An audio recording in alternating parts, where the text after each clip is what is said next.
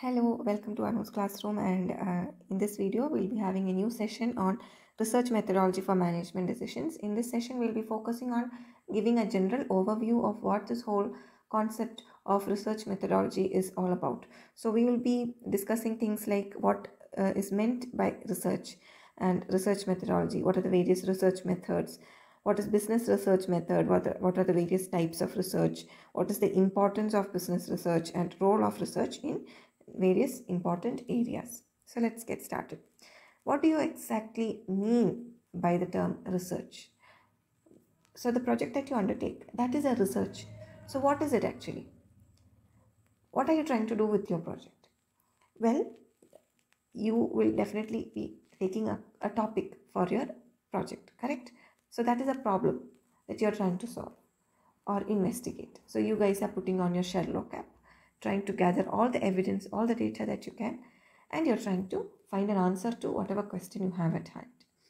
So it is not like you go about randomly picking stuff up, just it's not like fishing wherein you just throw your hook and then just wait, some random fish is going to come and catch. No, you will be directing all your actions, all your investigations in a particular direction, in a very goal oriented manner, correct? Very purposefully you will be directing how much data you're going to collect, from which all people, in what all methods, all those things. It is a very purposeful thing, right? So you can think about research as a very purposeful investigation. We're all investigators and researchers, correct? So this research methodology is nothing but the scientific research methods, okay, how you are carrying out your purposeful investigation, aka your research. Okay, so that is research methodology.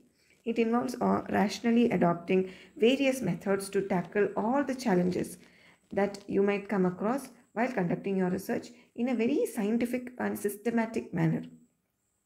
So what you will do is, whatever knowledge that you have from your various courses in MBA, correct, various things that you have learned, quantitative analysis and various other subjects, whatever you have learned, whatever theories you have learned, you will try to link what you know with what you want to know, okay, and study that actual phenomena. And maybe at times with research is why or how new theories of management itself come into picture, correct? So a suitable research methodology will give us scientifically solid research, whereas if you are not so serious about it, then you're definitely going to get lousy, half-baked results, correct? So it should highlight, these research methodologies should definitely highlight some of the basic questions of our research, like what is happening, how is it happening, and why is it happening. Okay, so these are some of the questions that we try to answer. And so that is research methodology. So the research method is nothing but all the tactics, the procedures or techniques that we use in collecting the data or evidence for analysis to reveal a new knowledge or generate a better understanding of a topic, which we call as, which is nicknamed as nothing but research methods. So the term itself refers to all of the researchers processes undergoing when investigating the issue at hand. We have many research procedures, and each of those research procedures employ a unique set of data gathering instruments. So it is not just that, okay, we have a couple of methods, that there is a linear regression, then there is some logistic regression, we have decision trees. Yes, we know all those things. But the important concept over here is that, why are we using certain methods? Why are we using k-means clustering here? Or why are we going for decision tree? Why are we going for a classification problem here? You need to know. Only when you know that can you take the right decision as to which method has to be employed under what circumstance. Only then you will get the right inference from the data that you have gathered.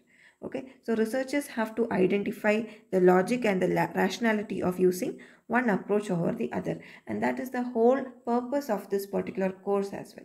It is trying to make us know or equip us with knowledge enough to make us or help us take rational decisions when it comes to picking the right strategy or the right method for research. In case you find our channel useful, please do consider subscribing. It will help me a lot. All right. So coming back to our concept, business research method. So what is business research method? It is nothing but a set of research procedures, or you can call them tactics or techniques, that are used by businesses, that is organizations, to assess if maybe the particular venture that they are that they are interested in pursuing, is it valuable or is it worthwhile of their time, effort and capital, or whether it is feasible to sustain a particular product line, or it is will it be beneficial for a firm to introduce new products or do some modification into their process, whatever that is. So all those things come under business research method. So some of the key areas where this business research is used include how we can reduce the risk of any particular portfolio or our business as a whole, identify what all could be the potential threats to our business, and help us to be more customer centric, forecast our revenues or acquire more competitive business and things like that. Okay, so these are the cases where business research could be applied. Now there are many types of research. Like from the application standpoint, you can talk about research as being pure research or applied. Pure research and is as is you are trying to find out a particular thing. Okay, like you're just trying to find out the general trend of it, like what is happening here. Applied research is more on the basis of like why a particular thing is happening in this particular situation. Okay, from the objectivity standpoint, it could be descriptive, as in you are trying to describe some event. Okay, or correlation, you're trying to find out if there is a what you can say, some kind of a relationship between your income and the rate of savings. Definitely there is, but how much? Okay, so that is the kind of researches which go for correlation. Or explanatory, like why is it raining on this particular day of the year, or why is it that more people are gravitating towards maybe a savings account or mutual fund investment, such kind of thing. So definitely your research projects, your MBA projects would be falling into one of these categories. Okay, either it could be descriptive, correlatory or explanatory. Most often we generally tend to take either the correlation projects or explanatory projects, like if there is a relationship between what you can say, the store atmosphere versus the customer's preference to purchase certain products, or things like that. And coming to the mode of inquiry standpoint, our research could be qualitative or unstructured, it could be quantitative or structured, or we could have a combined approach of both quantitative and qualitative. Now, why we undertake business research again is so that we can generate new ideas or insights. We can solve operational problems. It could help in policy making, solving business problems, helping take business decisions and things like that. Okay, so that is why generally we go for business research.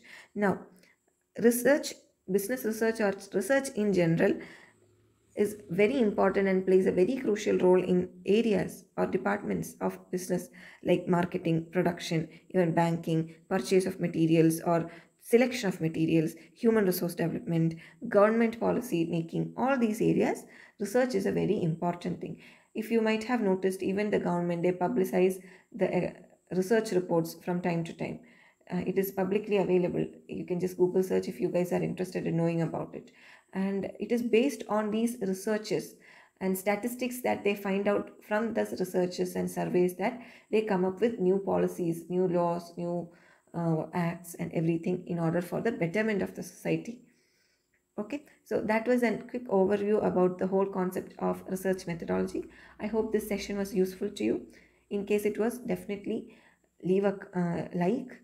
In case you guys are finding any difficulty in the concepts that we have discussed in this session, definitely do leave a comment below. I'll try my best to give a resolution for those.